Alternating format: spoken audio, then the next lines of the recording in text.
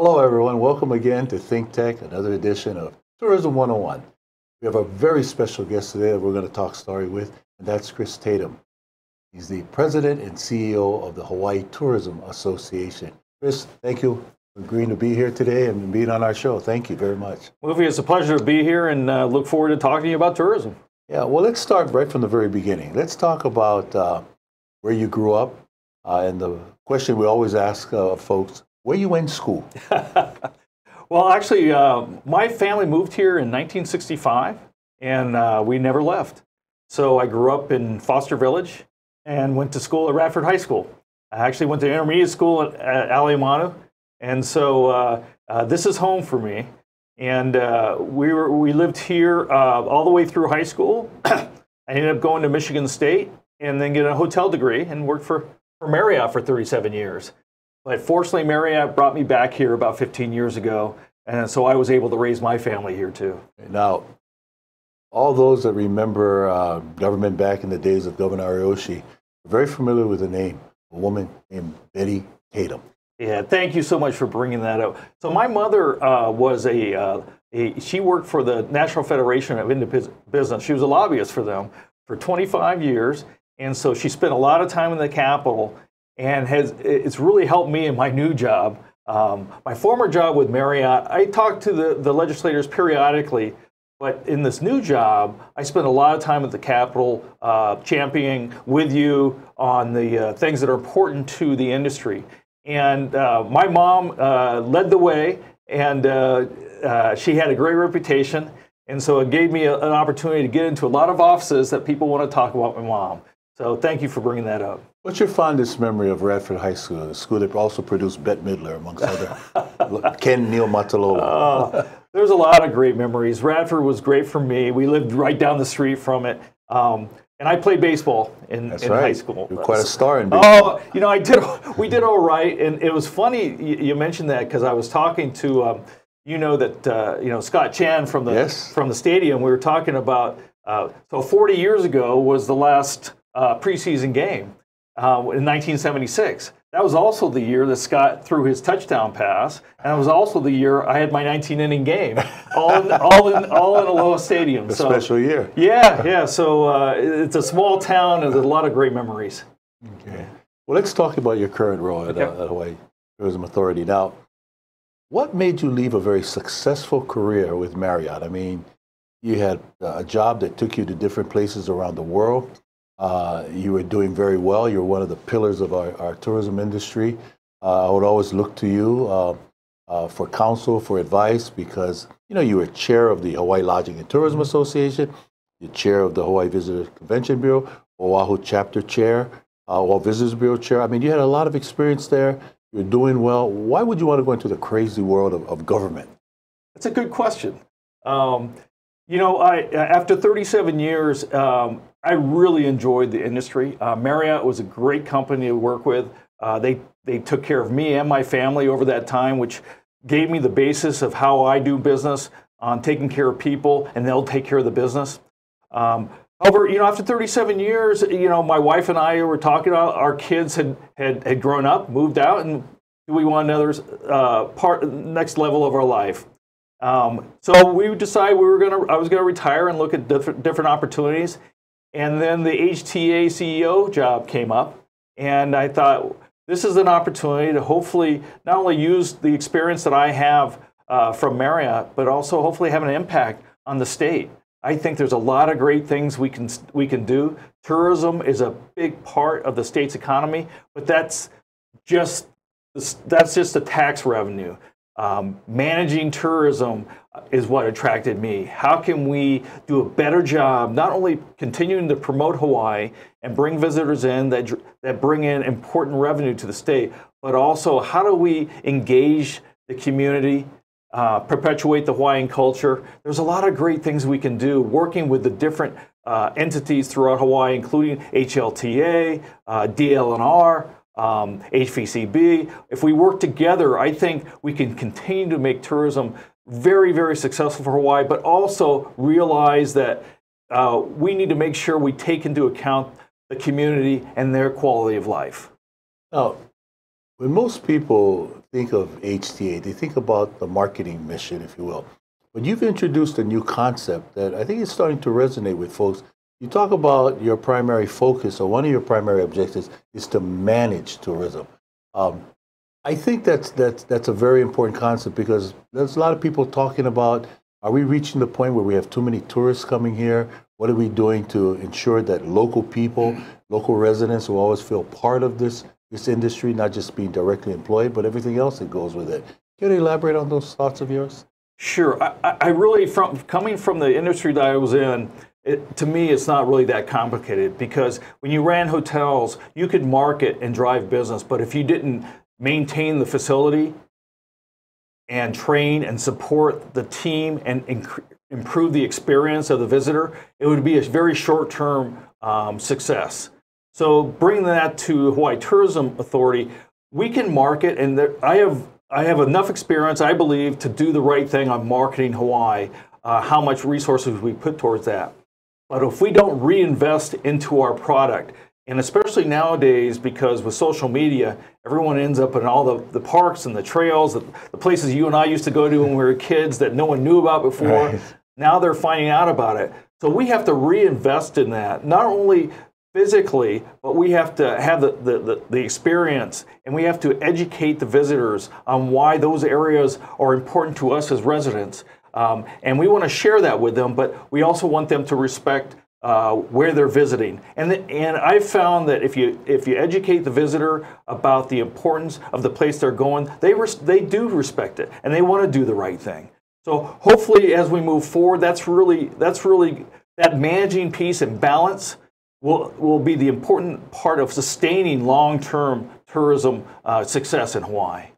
Now, let's talk a little bit about the importance of the Hawaiian culture, because you mentioned that, and I know you've been big on that. You were a strong supporter of that as an executive at Marriott, and you seem to have taken that philosophy over at the Hawaii Tourism Authority. Are there any specific things that you guys are going to do that's going to make sure that those who regard the Hawaiian culture as very important, and of course we should all do in the hospitality industry and everything else, specific initiatives that you're taking in that regard? Well, the first thing we did is, so in the organization of Hawaii Tourism Authority, it used to be that you had the CEO, you had a chief administrative officer, and a marketing person. And then everyone reported to them. That's the first thing I changed. Now the gentleman, Kalani, who supports our Hawaiian, perpetuating the Hawaiian culture, reports directly to me. He's now on that level. Elevated that position. I elevated his role, so I can be more engaged, and also we need to communicate that role and responsibility is vital to the future of tourism. And I say that because not only does it give us a competitive advantage by having the Hawaiian culture as part of our thought process and how we market, but it's our obligation, to do the right thing, not only for the land but for the culture, and perpetuate the language and the music, everything that makes Hawaii Hawaii that we grew up with. We need to make sure we're supporting that as a tourism industry, because in the long run, that's what's going to make us successful. I know you must have everyone tugging at your sleeve here and wondering, what's the process by which, if you have an event, an activity that you'd like to see funded through the HTA, what's the criteria that you've set up for those type of activities, whether they come from the mainland, something internationally, or more importantly, someone here locally that has a really good marketing idea, or I should say an event that he or she feels would warrant HTA dollars? So I mentioned Kalani now reports to me. The other person that now reports directly to me, her name is Caroline Anderson. Her responsibility is engaging in the community, and we also have a component of our responsibility is community enrichment. And to answer your question, relative to anything, any activities, festivals, promotions, from perpetuating the Hawaiian culture to community engagement that will not only be positive for the visitor, but for our community, we actually have an RFP process. We do work for the state. We do have a process. You can't just put out the, I like that person or I like that event, I'm going to fund it. Yeah, in fact, we don't really write grants. We do contracts. And so what happens every year, and we're coming on that time of year, because we work off a fiscal year from July to June, we'll be starting to put our RFPs to the public. And the RFPs will be broken down with the scope, both from a community enrichment standpoint and perpetuating the Hawaiian culture. It'll have a scope on what the requirements are, and people can put in their requests on requesting to be contracted for their events. And then we have a committee, obviously on the Hawaiian culture. We have Kalani and a team of we see them as advisors to give us feedback on who we should focus on and what makes sense. And then on the community side, the same thing. And it's really important for us is that we engage HLTA, HVCB, and the island chapters on making those decisions, because one of the things we're going to do differently this year is the money that we put aside for those two opportunities will be split 4 ways. It's not, even though obviously Oahu has a lot more activity, a lot more revenue coming in, we believe it's really important from the tourism industry that the neighbor islands are as engaged as anyone. So we're just going to split it by 4, put it out there to each of the islands, and then the chapters and the people in those communities will be making decisions, working with the counties on the programs they want us to support. Now, you recently had a big announcement that made everybody chicken skin and feel that, man, this is the best news I've heard in a long time. And that is the announcement that the Los Angeles Rams are going to be playing a game here in August. Talk about that and how that all came about. It's very exciting. As again, you and I growing up here, had the Pro Bowl here for so many years. And then actually the Rams approached us last year, and they had an interest in talking about an opportunity to get more exposure and actually go after our fan base, which is very, I think is very creative and very smart on their standpoint. So we talked about a number of things, and they talked to us about a preseason game. And so we went back and forth with them for a number of months and signed the deal last fall. And then yesterday we announced the actual date of August 17th, and they're playing the Dallas Cowboys. So it was a great opportunity with the Rams. And they're perfect for us because of that market. Our big market is on the West Coast. But then for them to bring in the Dallas Cowboys is just phenomenal. Not only is that market great out of Texas and that part of the country, but the Dallas Cowboy brand and the Rams brand, we couldn't ask for two better teams to come in from the NFL. Now, because you're so big on community engagement, I know that you've emphasized to the Rams that you'd like to see them during their stay here, but also try to see what they can do to reach out to those aspiring high school players that may want to be the next Marcus Mariota, the next Tua Tagovailoa. Can you talk about that? Sure. Actually, the Rams are the ones who first brought it up. They really feel it's important for their brand and to do the right thing in any market that they go into, to engage the community, especially the kids. How do we take the opportunity to have our pro players engage with the kids of Hawaii? So they are excited about it. And then I got smart and I actually asked the guy who runs HLTA, that has a lot of contacts, to help me in engaging with the high schools and the community. And I was blown away. During our press conference yesterday, we had, I think, 12 high school football coaches at the conference, along with June Jones and a lot of ex-football players, which actually I had nothing to do with. Mufi did that all, and it really made a difference. And to show that the NFL and the Rams, the commitment from the community and from the high schools, I think it gives us an opportunity to show them that this is a great place to have an NFL game. Yeah, we actually had two former Rams were there, Leo Goes and Greg Salas. Yeah. You're listening here to a talk story session that we're having with Chris Tatum, the head of the Hawaii Tourism Association. We're going to take a pause for the cause, and we'll be right back and more here on Tourism 101. Hey, Stan the Energy Man here on ThinkTech Hawaii.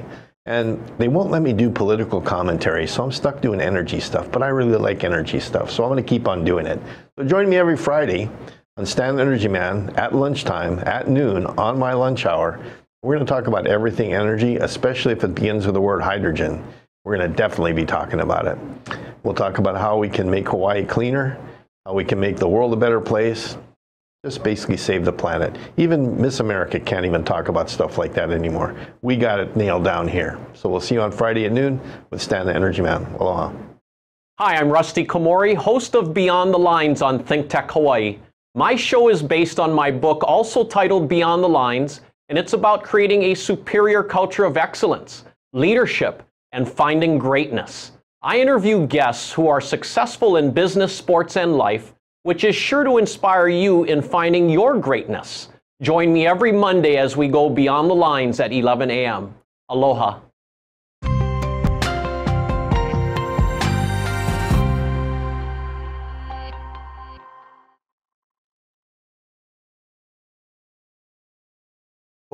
Welcome again, everybody. We have here today, we're talking story with Chris Tatum and his new responsibility as the head of the Hawaii Tourism Authority. Chris, you mentioned earlier that one of the things that you learned from your mom was how to weave her way around how she wove her way around the Capitol, had a lot of credibility. I was with Governor Ariyoshi's administration at that time, and of course we all knew Bet Tatum is speaking for small businesses, you need to listen. So let's talk about some of the challenges and issues that you are facing at the state legislature and how you're dealing with it. Sure. You know, obviously, I'll never be as good as my mom, but I did learn a lot of things from her, and her comment was always just be truthful, be candid with people, and relationships are important. So, you know, in this job, what a lot of people don't realize is, so the HTA is funded by a portion of the TAT, which comes from the hotels, the transient accommodation tax. So we generate about, TAT generates about $630 million, and we get $79 million of it. But when I say we get it, the legislature gets that, and they allocate it to us. So it's the state's money. So knowing that, that's why I need to make sure that we're sharing with the legislators why it's so important that they continue to fund our ability to manage tourism. So as we do that, a number of the items that are on the board, but the biggest one, to be honest with you, is transient accommodation, illegal transient accommodations. Obviously, legal transient accommodations, we will continue to be part of the way that we can promote those.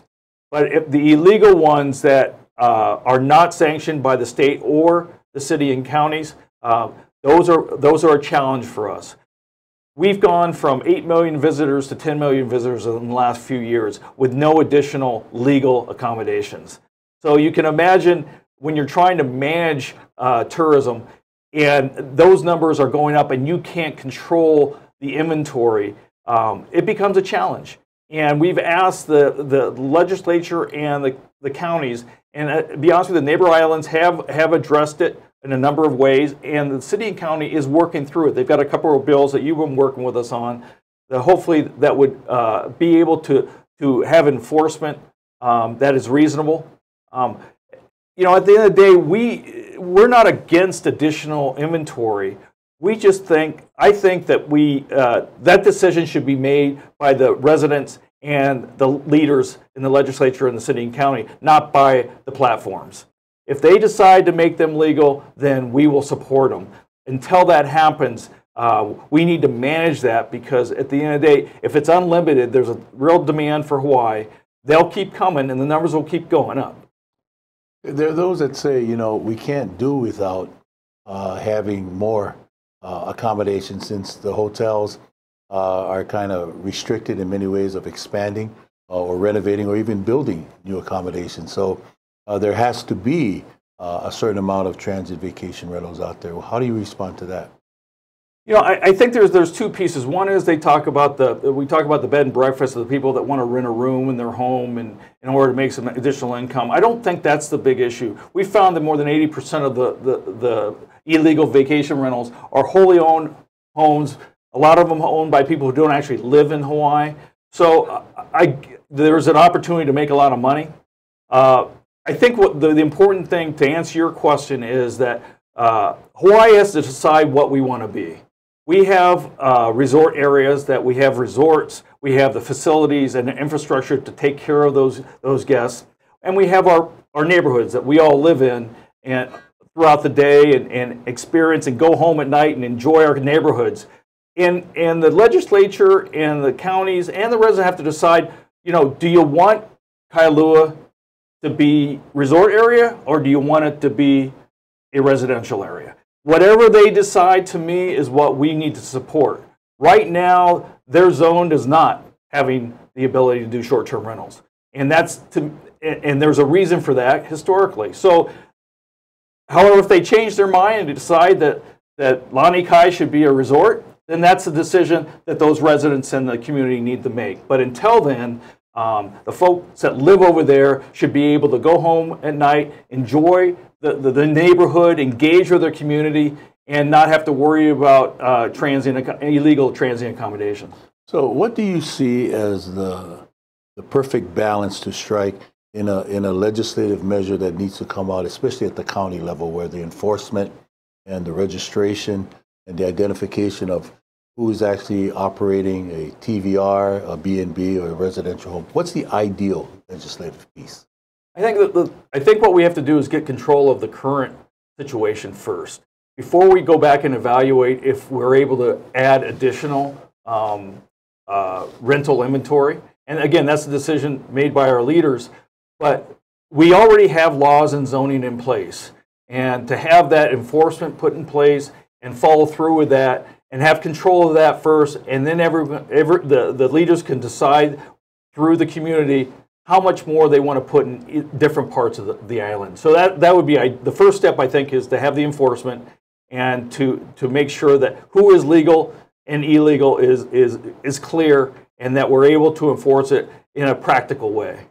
Now, you talked about HTA collecting or receiving $630 million of the transient accommodation tax, and that the portion that goes to marketing is about $79 million.